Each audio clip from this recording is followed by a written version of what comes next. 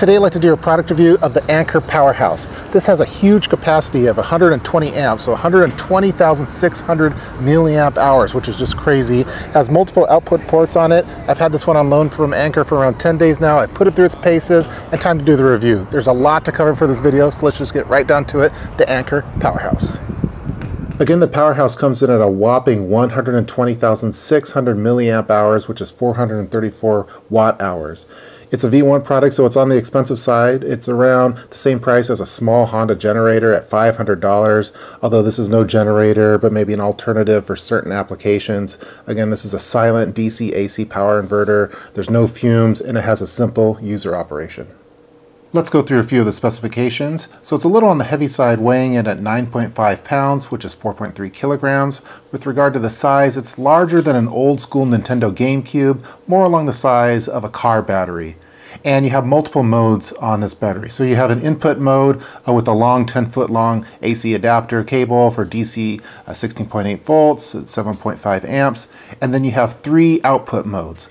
The first output mode is DC mode, which is a 12 volt, 10 amp, similar to what you have with your vehicle cigarette lighter. You also have four USB ports at 5 volts. Those are set, so we have 6 amps, 2.4 amps maximum per port, and then we have that AC adapter over there. So that's 110 volts at 1.29 amps at 60 hertz. And all of those output modes are activated using a button that you would press on there that illuminates an LED.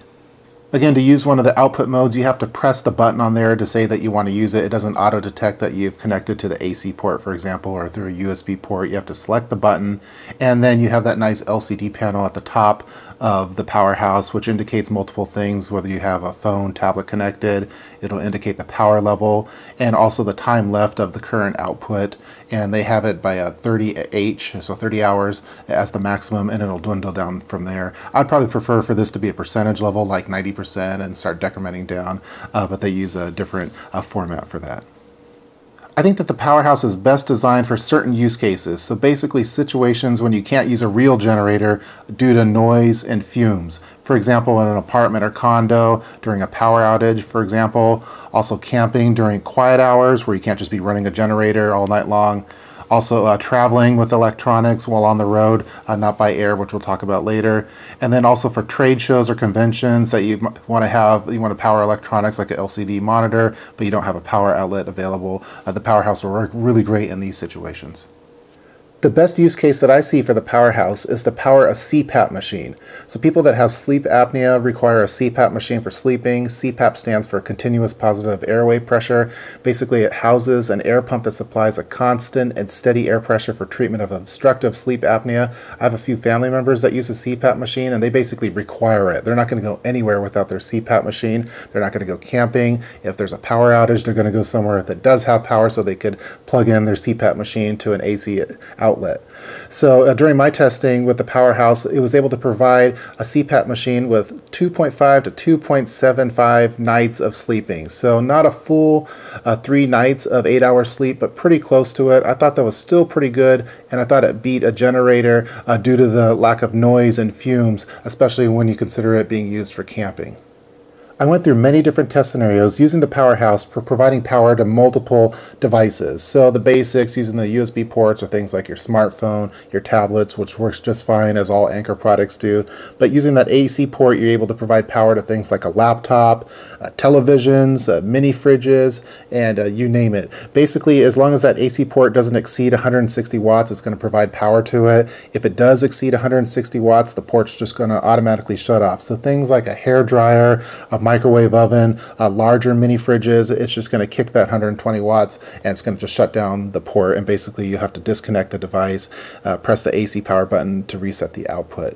So some of the mini fridges that I tested, they would exceed that 160 watts. So to test this, I used a test device called Kilowatt Electricity Usage Monitor, and basically just monitored the watts going to the devices, and basically whenever it went past that 60 watts, it was killing the port on there. So it worked as advertised. Since I had this device on loan, I wasn't able to do extended testing of it. For example, verifying how long it could last in a closet without having a charge to it. So basically, Anker describes to preserve the battery lifespan, use and recharge at least once every 4 months. Let's go over the internals. Now, Anker doesn't design the Powerhouse to be opened by the customer. It's kind of difficult to do. Some people have dissected it, although you have to go through a little bit of trouble, like having to remove the feet from the bottom of the Powerhouse to expose hidden screws, and everything's kind of soldered and glued together. But the people that have identified that there's 36 18650 batteries included in the Powerhouse, and they're the ones that are wrapped in like that red wrapper, and they're soldered or glued on to multiple planes. So you have 2 ground planes of 9 batteries each, and then you have 1 center plane with 18 batteries. So if you take that total capacity of 120,600 milliamp hours divided by 36 batteries, that means that each battery is 3350 milliamp hours. So again, Anker doesn't design this to be self-service, so everything's soldered and glued together and kind of difficult to open up, so you're going to want to use that 18-month limited warranty that Anker provides for the Powerhouse. Now let's go through the pros and cons, starting off first with the pros.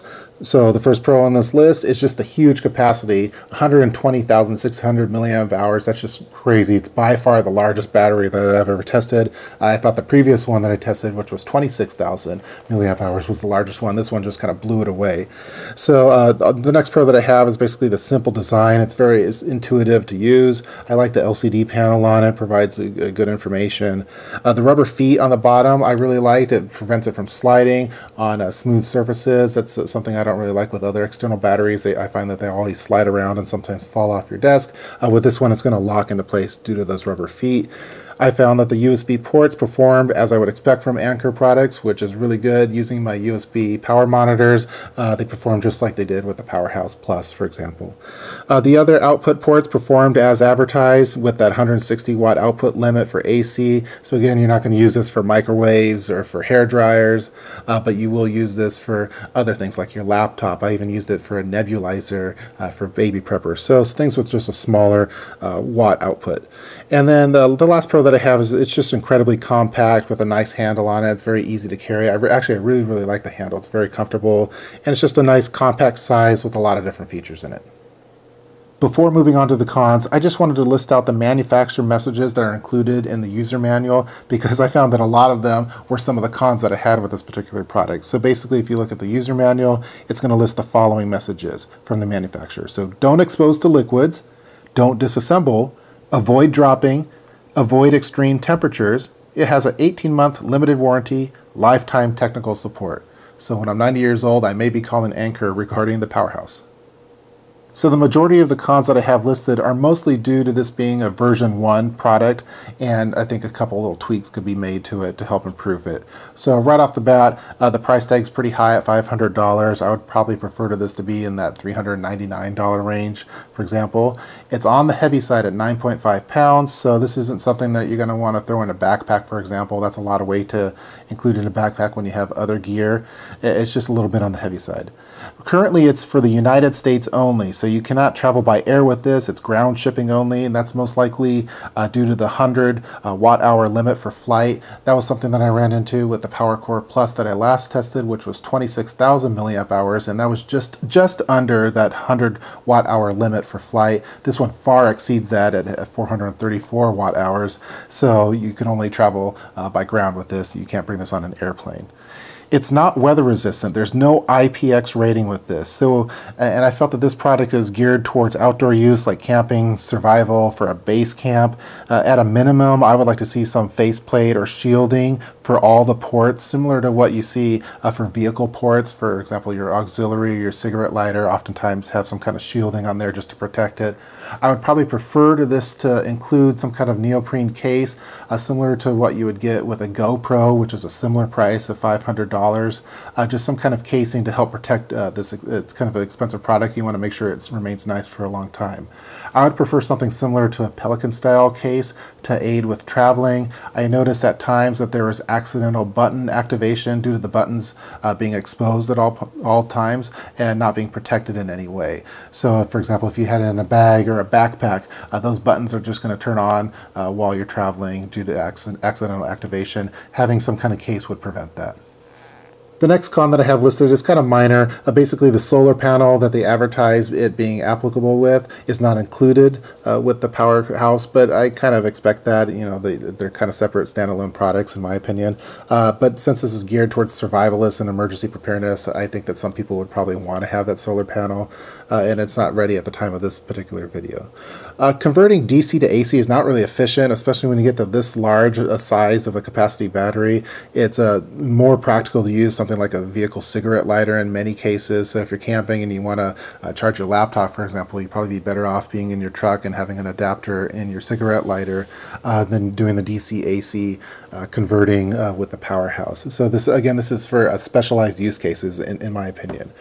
There's no auto detect of the USB ports, so there's been times where I've forgotten to actually any of the ports. There's been times where I forgot to press the button, which is a feature that I just kind of expect now from Anker products and other chargers like the PowerCore Plus, where I just plug it in, it recognizes that a device is there. With the Powerhouse, you want to make sure that you activate whatever output port that you wanted to use in there, and don't forget about that. I found that sometimes I did forget. The next con that I have listed is regarding the LCD indicators. I find that they don't match up well with the buttons that are being pressed. For example, there's different indicators whether you have a smartphone connected to it, or it's in AC mode, or it's in USB mode, or DC mode. When you're pressing those buttons, it'll have an indicator appear on that LCD, but it doesn't really line up with the exact port that you're pressing. I would prefer for it to appear right above the port that you're pressing. So when you press the AC port, right above it, it should say AC mode. It's kind of off a little bit in my opinion. I would also prefer for the button LED that indicates that it's on to be located above the output port, not below it, just for better visibility. I didn't actually notice that there was an LED indicator light for that particular port when it was turned on. I thought it was just that LCD panel. I just happened to notice it. I think it would be more visible if it was located directly above the port that you were selecting. And then the last con that I have with the Powerhouse is it's impossible to self-service yourself, so it's not designed to be disassembled by the customer. Everything's basically soldered, glued into position. You have to, for example, if you want to open it up, you have to take off the rubber feet on it and do a little bit of a jerry-rigging, for example. So you really have to trust Anker's battery management system for proper cell balancing of the 36 individual cells. I just worry a little bit that if one of the battery craps out, for example, and you're past that 18-month limited warranty, you might be screwed. Hopefully that's not the case. I haven't had a problem with my Anker products, but that's just something I'm conscious of and a little bit worried about with regard to the servicing. It would be kind of nice if I could just replace a dead battery whenever I wanted to, if that were to happen. Now that we've gone over the pros and cons, let's start talking about some of the competitor devices to the Powerhouse. I think that the Powerhouse is best served for customers that they just want to buy a product, not have to monkey and do their own assembly, for example. They just wanted to buy it, have it work, intuitive design to it. But other people may want to build their own alternative setup using some kind of inverter like a sine 400-watt inverter. One option is to use a UPS, a universal power supply, which is a totally different use case, but kind of similar functionality for a much reduced price. You could get a really nice UPS for $150. Another alternative, which is much more expensive, is the Juicebox MK2, which is $950. Also the Goal Zero Yeti 400, which has a lot more specs available in my opinion. It's probably $100 cheaper, but it's also 3 times as heavy.